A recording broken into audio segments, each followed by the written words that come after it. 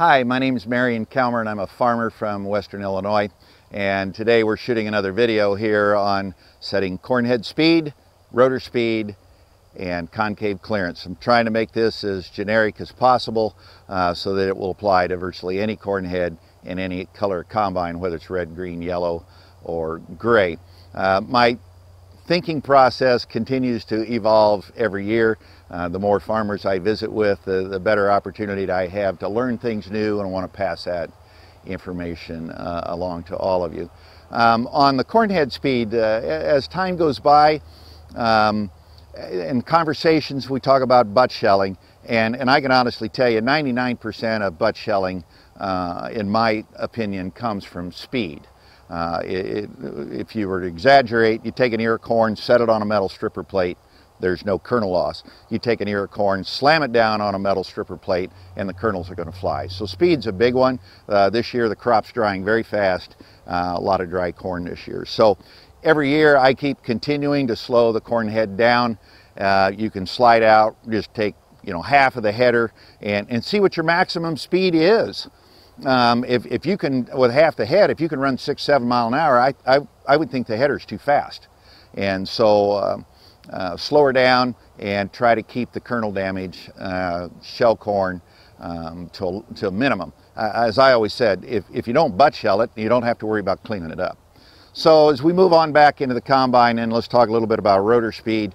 And the thing about rotor speed is that the faster it is, the faster the ground speed. That's going to be the upside for rotor speed. Now the downside is that as rotor speed increases, so does the amount of cracks and the amount of broken cobs. And we don't like either one of those because it makes it more difficult to set the sieves and keep the sample nice and clean.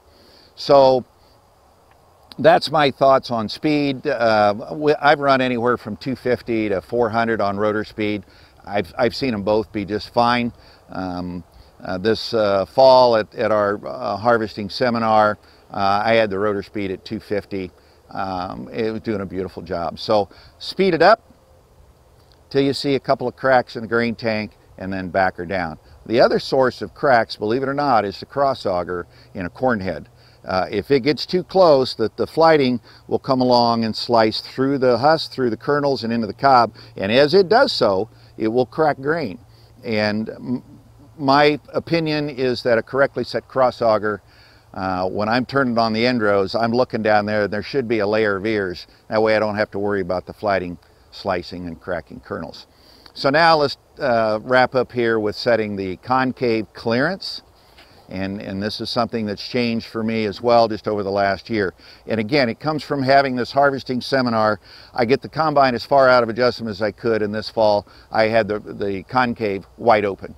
And we took off down through the field, did the first kill stop, and there was no kernels on the cob. And as I talked to the college boys, I said, well, I really don't have a reason to close it back down. So I'm gonna go out and I'm gonna look at the cob, and you can see some of the bees wings. The red eye is still on this cob. There's no marks on it where we've tried to over thresh it, and there's no upside to that either. So I guess my new way of setting the threshing concave clearance for corn is that I'm just going to continue to open it, and once I start to see either some more needle deflection or some more bars on the chart for rotor loss, then I'll back her back down. But I'm going to run that at concave as far open as I can, and as long as there's no kernels on the cob and there's no grain loss out the rotor,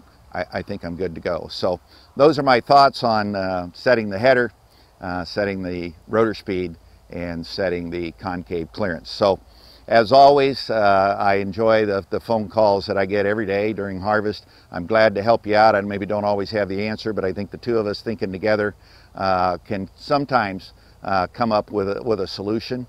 And I don't always have it go right for me every day either. And I have people that I visit with. So feel free, call me on my cell phone, 309-368-1182. As always, you can visit our website, calmercornheads.com, for more information about harvesting, combine settings, and both corn and soybeans. So with that, I hope that you have a safe, profitable, and enjoyable harvesting season. Thank you.